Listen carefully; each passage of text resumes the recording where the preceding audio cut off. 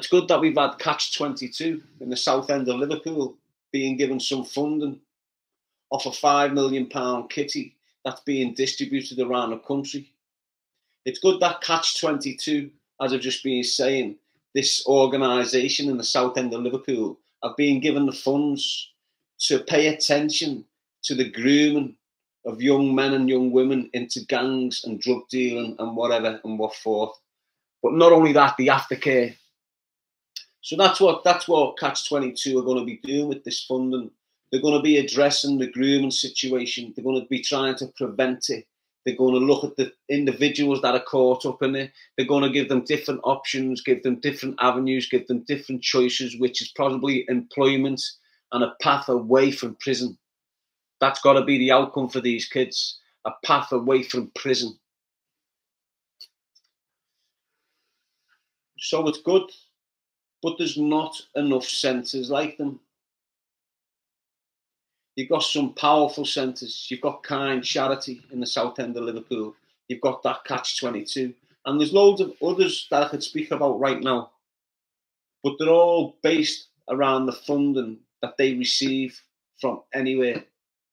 Whether it's the government or whether it's community grants or the public funding these places. More of them need to be reopened. More of them need to be reopened smack bang in the middle of these communities that have got a high rate of crime, high rate of antisocial behaviour, and there's been fatalities through gun crime and gun murders. Community centres need to be smack bang right in the middle of these communities, not a mile over there or 4 miles over there. They need to be placed right in the middle. You're spending hundreds of millions on tarmac. You send them pure billions to Ukraine. The amount of drug dealers that have been arrested, convicted, and placed in prison, and then gone through the taxation process with the government where all their proceeds over a decade have been taken off them. I believe the city receives 10% of that illegal gotten gains by the drug dealers. What are you doing with it?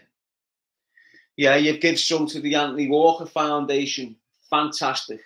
You've given them so much money and they're going to use it for a positive outcome, and that's been great. But when you consider the amount of criminals, especially organised crime groups and drug dealers, that have been arrested since that law came in, where they give the proceeds of crime back to the community where the people are convicted, I'm not seeing nothing. All I'm seeing is big, expensive police stations, big, expensive cars, big, expensive whatever. I'm not seeing no state-of-the-art community centres smack bang in the middle of Anfield. I'm not seeing no state-of-the-art community centres smack bang on the John estate. I'm not seeing nothing like that. But the amount of money usually recuperating off the homegrown drug dealers in the city of Liverpool, money laundering offences, all these proceeds of crime that you have been confiscating for well over a decade, I firmly believe that the city of Liverpool and the people in them communities have only seen about 10% of them proceeds. Where is the rest? And why isn't the rest of it being put to good use in the communities that were damaged by the individuals the proceeds were taken off? That's what should be happening. If you think I'm wrong, you're not listening to me straight. You're not understanding where I'm coming from. But it's a valid point. They must have took billions in proceeds of crime from the city of Liverpool. And that's no exaggerating.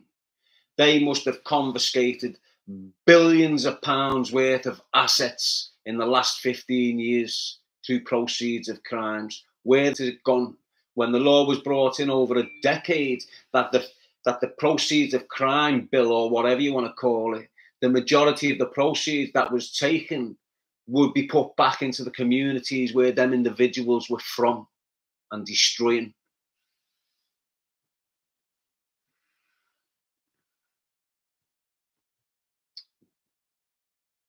But it is what it is. I can be a loudmouth about it. I can scream at the top of my voice like I have for half a decade. Get it twisted, 6 years. Been screaming it, identifying it. raising awareness for what's coming, trying to get you to open your eyes to what's going on upon our streets with these individuals that are becoming iconic by the generations. Trust me, it's poison. It's going to destroy us from within. If you've got any decency within your heart, if you've got any morals within your mind and within your soul, you'll understand where I'm coming from. If you're not blind and you're walking around your town centre or up your street, down your community, and you're seeing what the thugs is doing, you need to relate to what I'm saying. We've had this pandemic to do with knife crime. And it's not really the drug dealers that's responsible for the knife crime. There's loads of situations that's involved, that's impacting upon young people feeling scared and having to carry knives to protect themselves. And the main issue in my eyes is the stop and search laws. At the moment, they're abysmal. They're full of shit and they're not working. It's as simple as that. And that's just 1% of what's going on with knife crime. But I'm going to start focusing on everything I've always focused on, but I'm going to start putting my narrative towards gun crime. Because gun crime is one of the biggest, if not the most important threat to our communities right now. Because once you get a fatality from this family and this family, it's long-lasting violence. It's long-lasting turf wars. It's long-lasting trauma. It's long-lasting victims. And the general public will never, ever get to feel safe upon their communities where they once did. Women out there who thought the world of this individual Cashman, start thinking about what's what and where's what.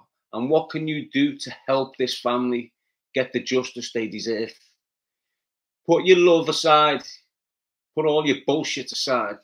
It is what it is. Your real bird, his real girlfriend, has been on the side, his boyfriend. All of yous that have had him round over the last year participated in anything, know anything about him, know any gaff where the firearms may be, know his little safe haven when shit went down. He used to go and base himself there and chill for a week. We all had them. He will have had one. Where is it? Someone knows. It's normally with a little bird. He hasn't gone there alone. He will have took a little bird with him. Who is that bird? Who's the bird he's been spending most nights with? Will she have information? Is there something hidden in her house? Is there something hidden in her nana's house? Is it in the garden of the nana's house? We just don't know if that information could be vital. It's important that you share it. There's numbers that are anonymous. There's numbers that you can ring and you will not be exposed to anyone that can harm you or come at you indiscriminately. You understand? It's vital that this family now get the justice for the murder of their young child. I'm doing my part by making you all aware, raising awareness consistently. I'm not doing it to offend. I'm not doing it to get any sort of status off it. I'm simply doing what I've done for the past 6 years on dozens and dozens of different unsolved murders within the city of Liverpool. I don't want to sit here and sound like a parrot, repeating myself, getting more intense, getting more passionate, feeling the butterflies kicking in. My mind's starting to become more pessimistic. It's going like into a tunnel vision. And once I start getting into them areas and I start speaking, I just start rolling with it. And I don't really want to start offending no one. So I've learned not to burn your tongue. It can get you hung. So it's good to pull it back. I've said what I need to say. I think I was the first one to, share the names on social platforms. There's other platforms out there that did participate and did raise awareness, and good on you for doing so. Use other platforms out there that just kept your mouth shut, never really engage with it. It's messy. It's disgusting. You need to question yourselves. I don't know why Scousers are still listening to you. It just shows what's what and what is it all about, who you're connected with. I'm made up. I sacrificed all these little weird rats, all them criminal networks, that criminal fraternity. Honest to God, Obviously, you go through your loneliness, you go through them patches of boredom where you always could be enticed to get back in. You're always going to have one of them individuals from that life getting on you. Don't you want to jump on board, lad? Just stand strong. Stand strong, avoid them like the plague, and eventually you'll get through it. And once you get through it, you feel free. You feel fantastic. You're not surrounded by dickheads. You're not getting phone calls or messages off knobheads. You're just on your own little path trying to establish yourself in this frequency that you find yourself in, bro. Me, being out for 6 years, trying my best to get on with my life, but I'm very passionate about the message, choose a life, not a knife. I'm too passionate to turn me back on it, even though it is destroying my personal life consistently. I've just put too much effort in it. I've got too much faith in it. It's stood by me through times of loneliness. It's the only thing that's kept me going, and there's no way I'm going to start turning me back on it now. That's why Calvin the Cook is very, very, very powerful, whether you hate it or not. So I want to go, basically, but I don't because it's early. It's Monday night.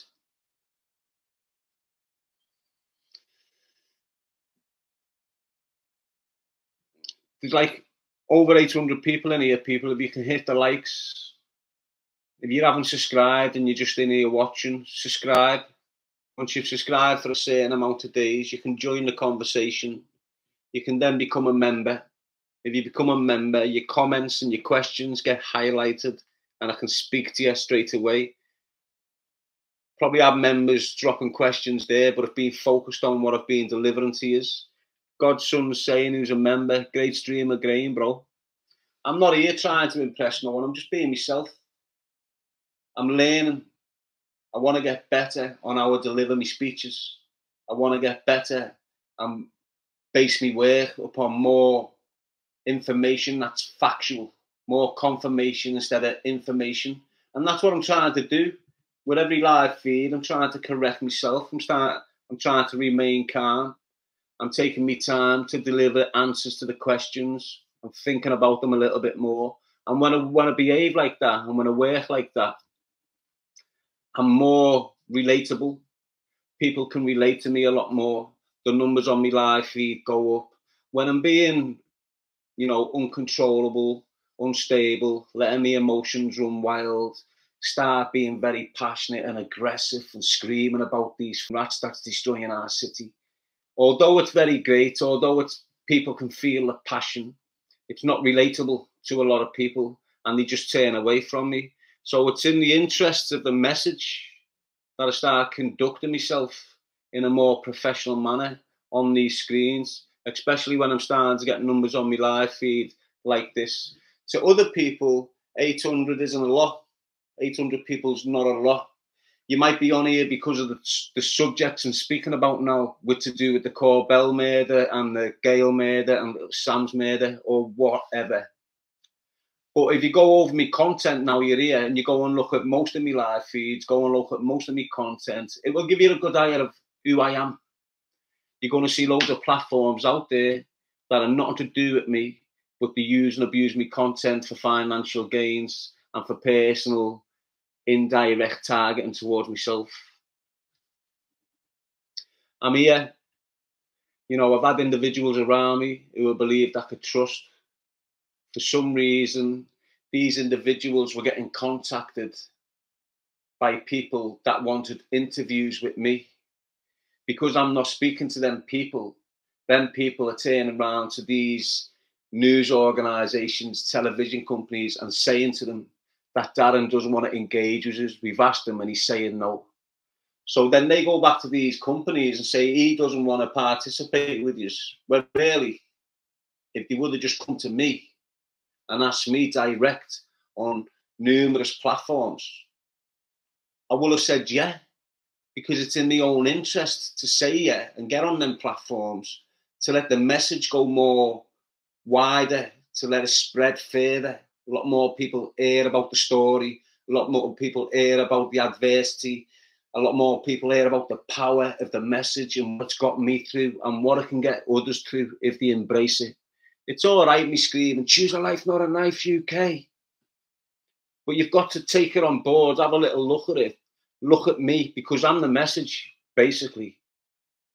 You're looking around, you're looking for advertisements and all these organisations and groups and websites and CIC codes and all this, looking for where's the message. I'm the message.